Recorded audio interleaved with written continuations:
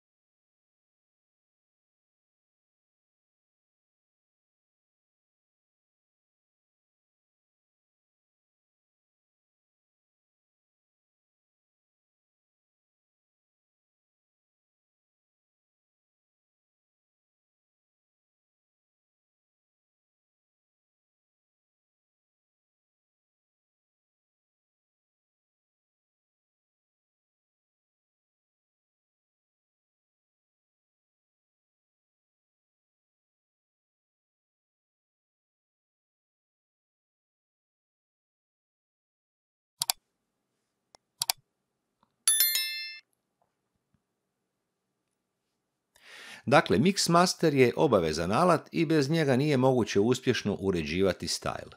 O tome sam govorio u jednom videu, a link se upravo pojavio u gornjem desnom uglu.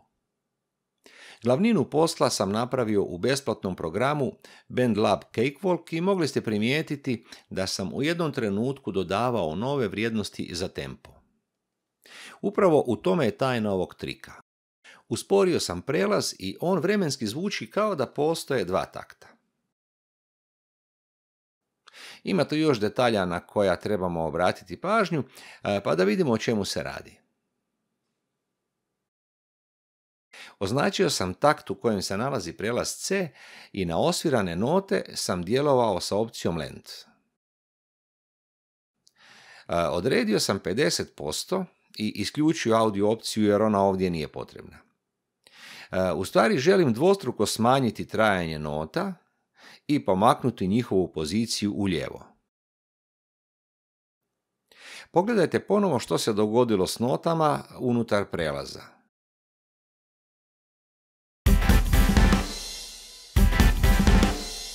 Dakle, 4 dobe su stisnute u samo 2 dobe. I zbog toga ovaj prelaz zvuči dvostruko brže, ali to ću jednostavno riješiti tako da smanjim tempo na početku 20. takta.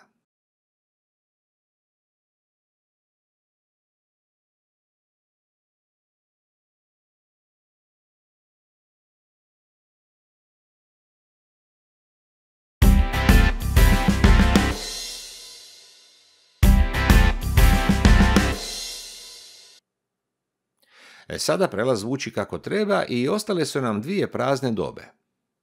Na njih ću kopirati bubanj i bas gitaru, a onda ću neke dijelove obrisati.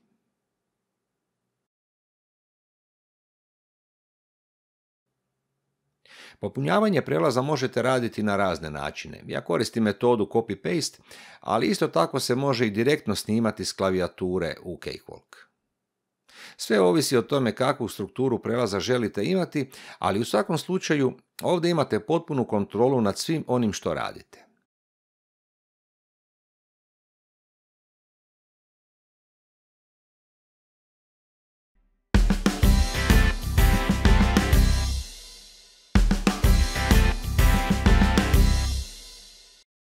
I kada ste zadovoljni s poslom, potrebno je kliknuti na Save i možemo zatvoriti Cakewalk. Važno je napomenuti da se u ovom trenutku dogodio jedan mali problem. Naime, Cakewalk ima bug i on se vjerojatno događa zbog velike količine podataka koji se nalaze u MIDI datoteci. Zbog toga su se svi podaci prilikom pohrane pomaknuli za malo prema naprijed. A ovo možete i vidjeti u Mix Masteru, dakle radi se o 44 tiksa i to može stvarati probleme kod stajla. Na sreću ovo je vrlo lako popraviti tako da te podatke vratimo na početnu poziciju, dakle točno na prvu dobu takta. Treba napraviti još jedan mali zahvat koji je vezan uz vrijednost tempa.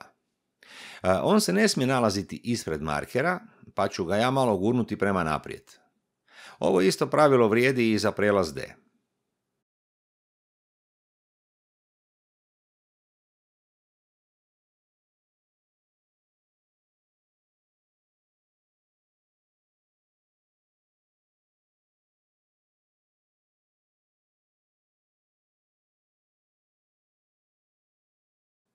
Nadam se da ste shvatili kako ovo funkcionira.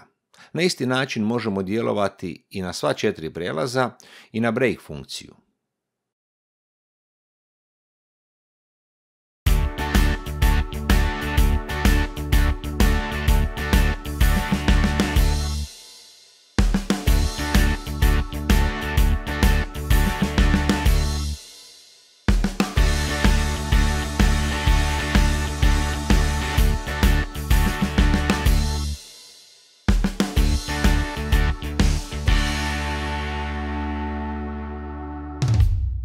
Ali ako želimo imati prijelaz koji je duži od 2 takta, onda preporučam da se koristi intro. Kod njega je dovoljno odabrati broj taktova, a možemo birati do maksimalno 32.